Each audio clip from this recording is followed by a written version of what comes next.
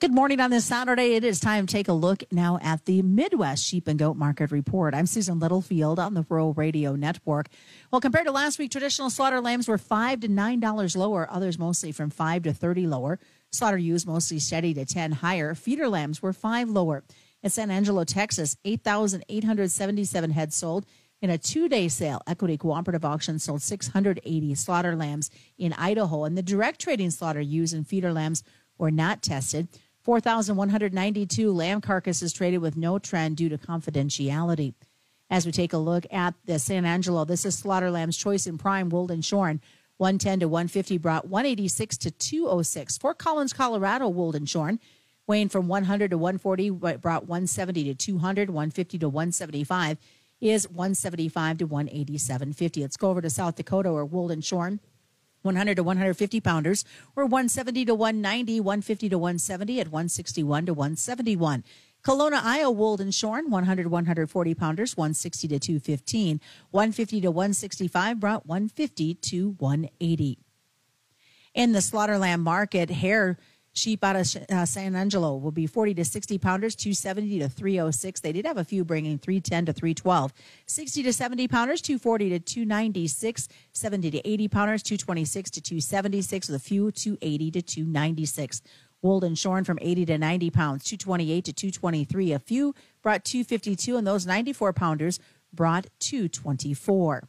In Kelowna, wool and shorn, 40 to 50 pounders were from 300 to 335, 50 to 60 pounders, 260 to 275, with a few 337.50 to 350, 60 to 70 pounders, 240 to 250, a few at 335, 70 to 80 pounders, 214 to 250. Now looking at their wool and shorn out of South Dakota, 60 to 70 pounders, 250 to 265, 70 to 80, 225 to 255, 90 to 100 pounds, or 181 to 200.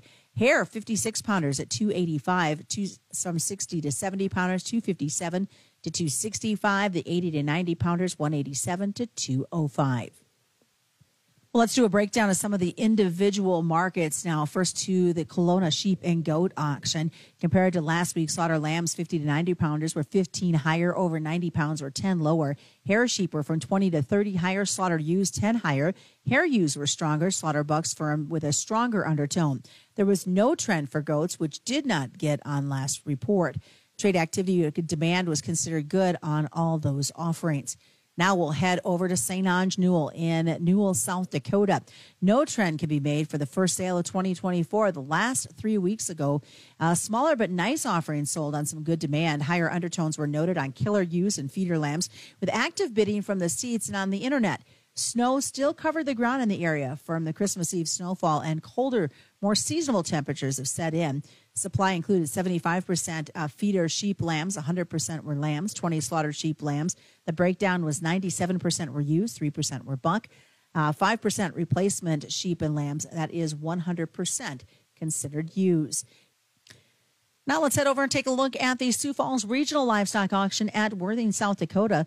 Slaughter lambs in the 100-pound range were $10 higher. Slaughter ewes were mostly 5 to 10 lower. The supply included on this is 8% were feeder lambs. Now 99% lambs, 1% considered hair lambs. 52% slaughtered sheep and lambs, broke down as 76% wool and shorn, 9% were hair. 14% ewes, no hair ewes, 1% were bucks with no hair bucks. As for the replacement sheep, 100% of those were ewes at 1%. Slaughter goats considered 67% on the kids, 20% nannies. Does were 2%, bucks and billies at 11% on the wethers. And the replacement goats were considered at 100% on the nannies and the does. In those slaughter goats, we had 3 head that weighed 38 pounds, brought in at 155. Here again, this is out of Worthing, South Dakota, that 18 head ranging from 52 to 58 brought 310 to 340. 85-pounders brought 280.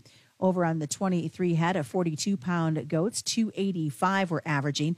In the nannies, here's 12 head that weigh from 100 to 130. We'll bring from 190 to 200. Their average price then is $194.78.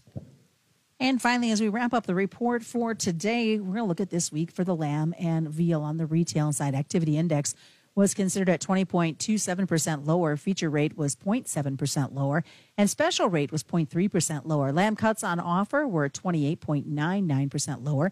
And looking at the roast offerings, 75.28% lower, while chop offerings were at 102.86% higher.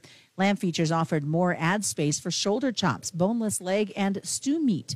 Also wanted to let our sheep producers from a wool perspective know that the USDA's Commodity Credit Corporation announced that the marketing assistant loan rates for 24 crop grade wool by micron classes. Now, the loan rates for ungraded wool are unchanged and remain the same from the prior crop year. Marketing assistant loans and loan deficiency payments, which are marketing tools available to producers upon harvest or shearing, are available for grade wool, ungraded wool, and mohair.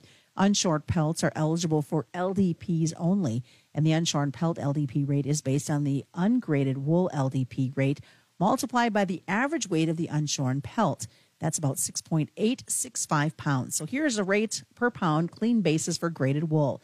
Less than that 18.6 micron at $4.43, 6 to 19.5 microns, $3.93, 6 to 20.5 microns, $3.64, 6 to 22 microns at $3.43, 1 to 23.5 microns at $3.18, 6 to 25.9 microns at $2.27, 26 to 28.9 microns at $1.04, and 29 microns and higher at 76 cents. The loan rate for ungraded wool will remain at 40 cents per pound on a greasy basis.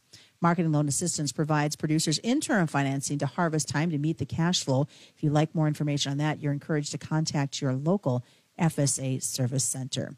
Not a lot of goat information available this week, but that's a look to your weekly sheep and goat report here on the Rural Radio Network.